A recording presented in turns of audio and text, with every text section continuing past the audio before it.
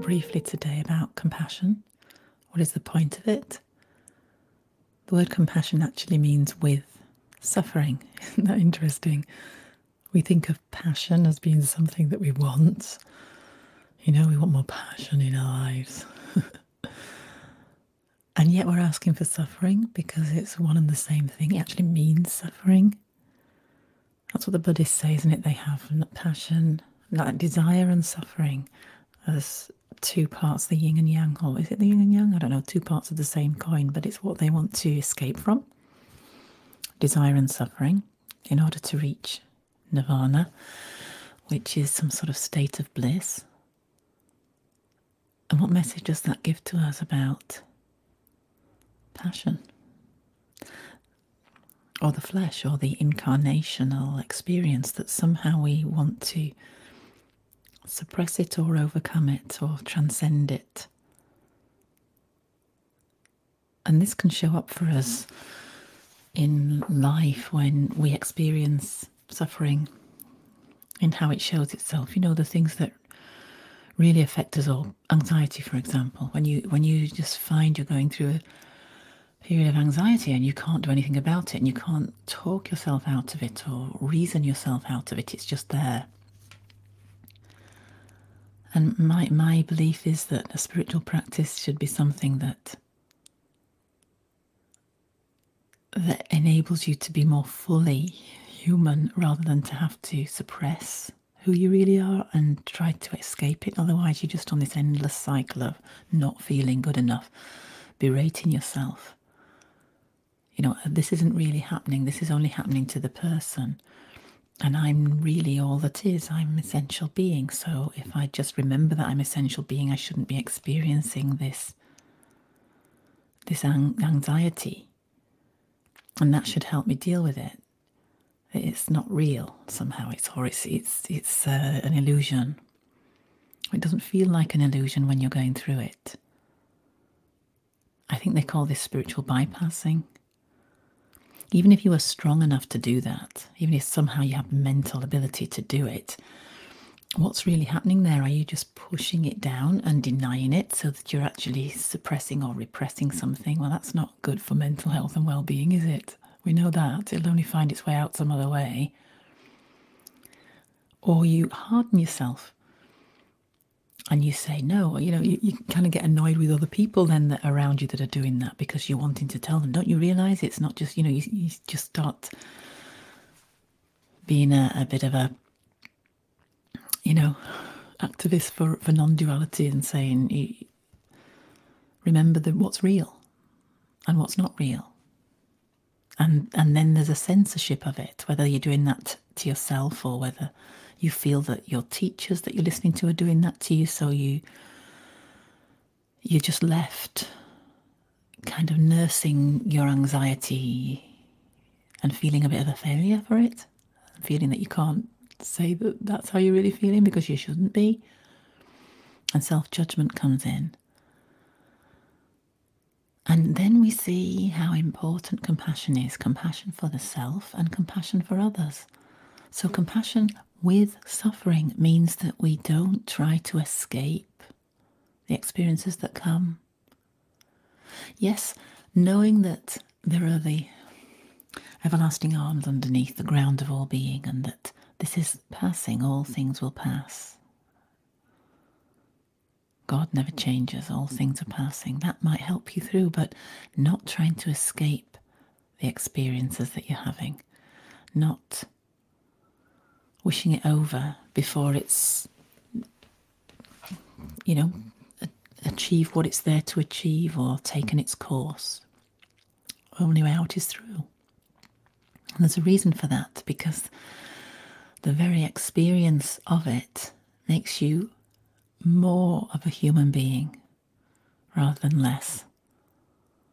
The thing that's central in Christianity, that's really good about Christianity, is that you've got a human being at the centre of it, not some avatar who is exceptional, who had these abilities, superhuman abilities, or was able to meditate themselves into a state of being blissful all the time, and the things that affect the rest of us didn't touch them.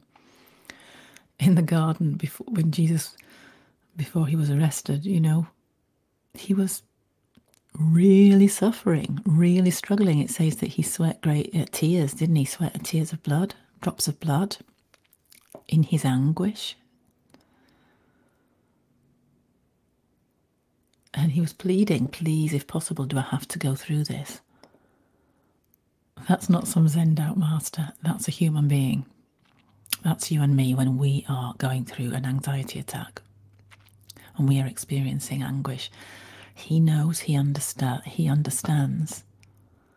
That's the way of the Christ. It's not trying to avoid. It's not trying to be divine and suppress. It's not being at war with oneself. It's fully human, fully divine.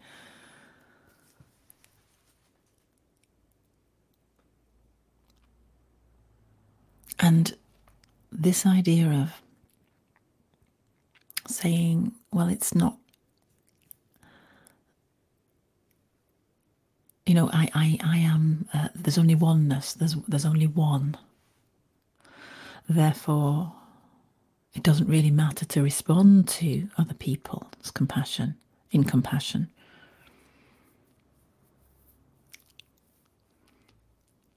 Like if a philosophy or a belief makes you detached, because that's a coping mechanism to not feel the pain of suffering of yourself or the world, then that's the same as numbing something with substances or whatever. It's avoidance rather than full immersion into the human experience. You say, no, it's too painful. I couldn't cope. It's too painful. What you find is that compassion has no bottom. It's just depth. It has this depth. It just opens the heart even more. And the empathy that one feels makes you feel more connected to others. Non-duality says there aren't any others. There's only one being. And that's the wrong way to understand it. If it makes you independent, fiercely independent, isolated, that's not non-duality. Jesus used the term the kingdom, and the kingdom was a community kind of concept. It's a field, yes, but it's a field of oneness, but communion, community. And I know myself that the things that help me most when I feel really anxious isn't just trying to self-talk, the self-talk that, it's not really happening. I can step out of it. I can go into meditation and bypass it. What helps me most is just somebody saying something kind, somebody turning up at the right time, maybe saying something to help me feel better. And even if it doesn't work, is the fact that their compassion, their kindness in wanting to try and make me feel better just lifts my spirit, just helps me to know I'm not alone, not alone.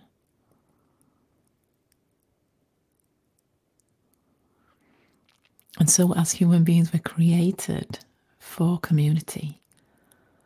And yes, we go within to find the truth. And we do this searching within that takes us away from the crowds and the superficial stuff. But once we find the truth of our true identity,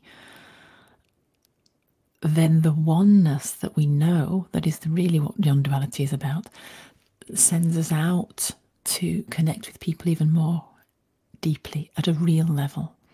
We can't do the superficial thing anymore, but people somehow know what suffering and pain does. Is it breaks your heart open, but it enlarges your heart, and you find that people are drawn to you because they just know that you're someone who knows.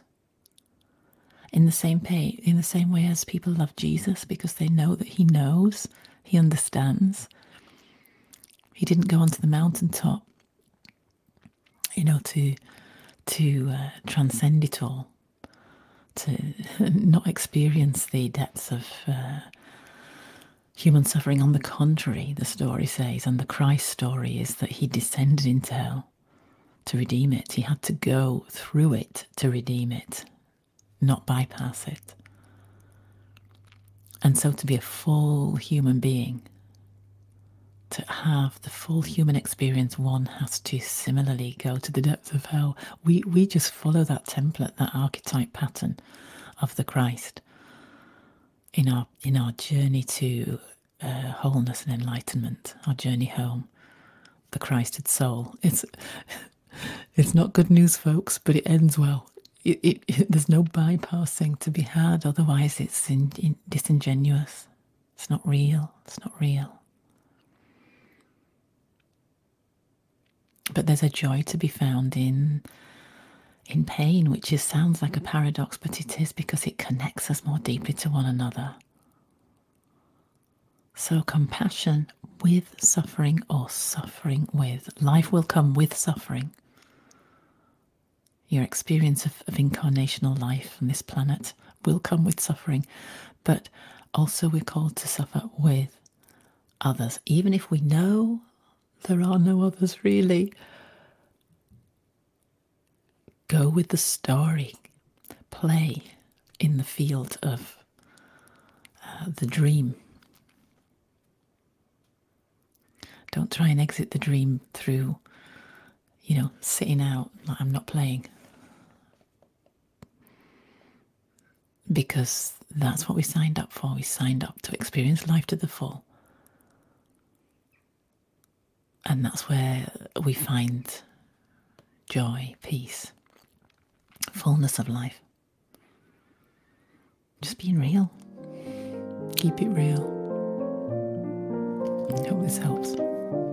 Take care. Thanks for listening. Bye for now. God bless.